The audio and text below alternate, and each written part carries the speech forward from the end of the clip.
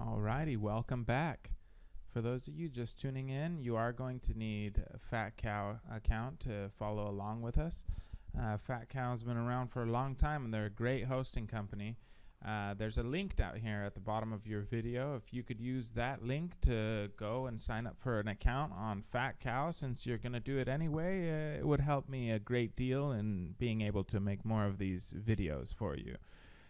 What you're going to see after you sign up for that account, they'll send you some information, and you'll log into your control panel, and you'll see something like this. Don't let it worry you. All we're going to focus on is this little button down here, WordPress, and it's going to log us right into this neat little install area. You're not going to see any of these, obviously, because these are my installs. All I want you to do is click Install.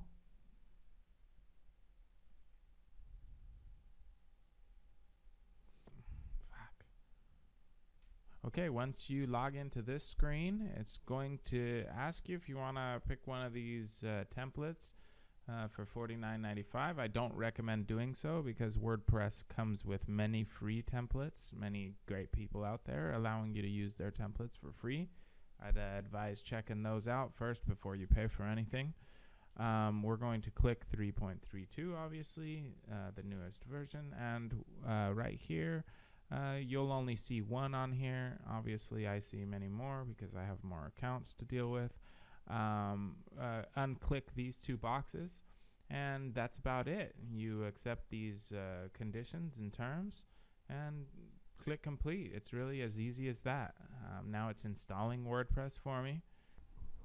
Okay, once it installs, you'll see this screen, and it'll give you your front end and back end, which means just basically what your customers see or what you use to manage your blog. Go ahead and save these in your generated username and password. We'll be able to change these later. We could have said it before, but I'd like to teach you guys how to do that on WordPress. So here, let's go ahead and click into the front end. This is what your customers are obviously going to be seeing. This is the basic template, the beginner template. We're going to change it up and spice it up a bit. Click this other one and you'll go into the back end. It'll ask you to log in. Obviously we need these details. I'm just going to copy right there. Admin, and paste that in there. And let's proceed. So here we are. You're at your own blog. Now don't let this intimidate you. It's actually much easier than it looks. So first of all, we're going to go through this left menu. Obviously home takes you home. Updates different things about your WordPress blog. This jetpack, it's something you could sign on to actually connect your WordPress to WordPress.org. If you have a .org blog, you could connect them both. If not, don't worry about that.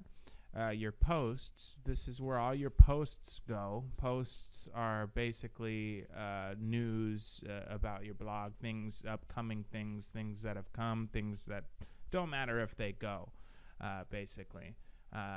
Your media is where you'll upload all your different pictures and videos and anything that you want inside your blog. The links is what links you might want. You want to link to other places outside of your blog or within your blog.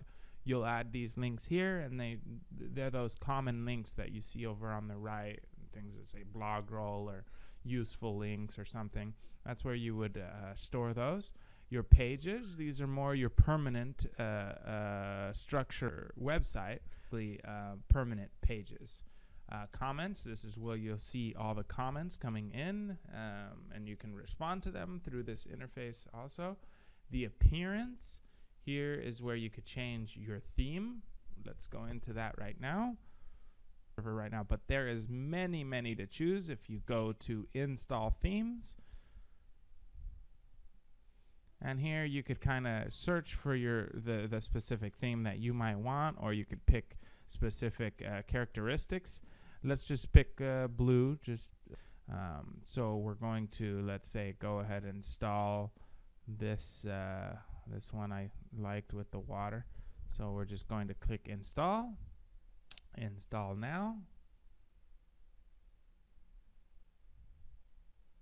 and activate. You click activate. You could preview it or you could activate it, but let's just activate it. And now if I refresh here, there you go. It's completely changed. Now, this area right here is where your posts would go.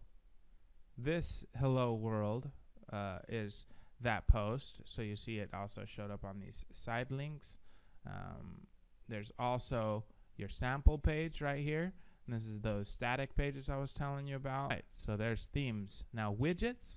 Widgets are really cool. There's all kinds of different things you could do with widgets, but you could basically add functionality just like you might want into your blog. Being that you might want connecting different accounts together. There's just many things you can do with widgets. Your menus is like that top part. This is one of your menus at the top. The editor, this is when you get into some more fancier advanced stuff. You can edit some of the code to make it do specific things that you might want. Your plugins, this is where some extra things that you add to your website, like functionality and pages, and you can add stores and shopping carts, programs, many different types of plugins that you might want to use. You can search through those by adding new and typing in something in the key box. Just think of anything like Facebook plugin. So if you type in Facebook, it'll come up with all the different plugins that they might have made for Facebook. Now these change functionality, but they can also change look of your blog and stuff. These are a lot of advanced things, but we're going to take it a step at a time. I just want you to get to know this left bar, so you get to know it fully, and it won't seem so daunting to do simple things. Now, also your plugins have editors, and you can edit those plugins to do different things, and you don't need to really worry about that. Your users, people that sign on to your blog for logging on, you can manually add them. You can check your profile. Now, tools, you don't really need to worry about tools. This is to import and export for now until stuff. So if you ever wanted to move to it or just back it up, and you use this area. Your settings, these are general settings for your blog. How your URLs are displayed. Do you want it done by date and time, or do you want it to do by post name? I normally use post name because it cleans up the URL. It adds whatever you've named your post to the URL, making it a lot more SEO friendly, and we'll go into SEO later. But yeah, basically this is your basics of your blog. You've started your own blog. Now you just need to start adding your own content. Go around and play along, and come and visit our other videos. We're going to teach some in-depth stuff. Thank you.